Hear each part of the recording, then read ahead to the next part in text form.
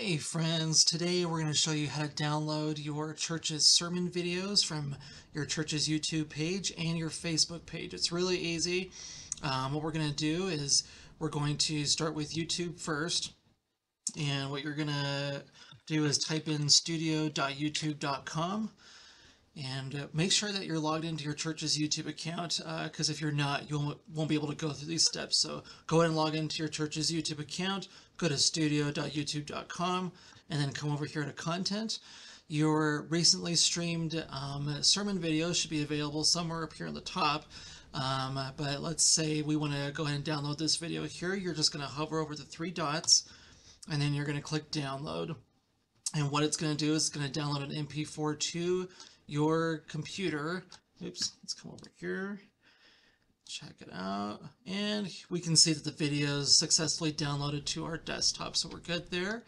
And then next we're going to go over to Facebook. So you're going to go to your church's Facebook page, and again, you want to make sure you've got admin access to your page, otherwise these steps won't work. So make sure you have access, go to your church's page, and then make sure you click switch now. So you want to be acting as your church's page. And then you're going to come over here to videos, and you should see all of your recently streamed videos here.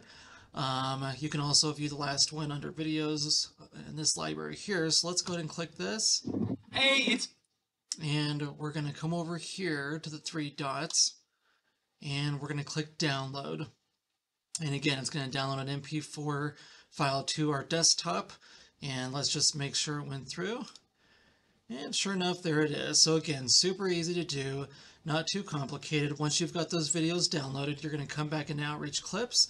You're going to go to Upload Source here, and you can browse those files directly from your computer. So pretty straightforward.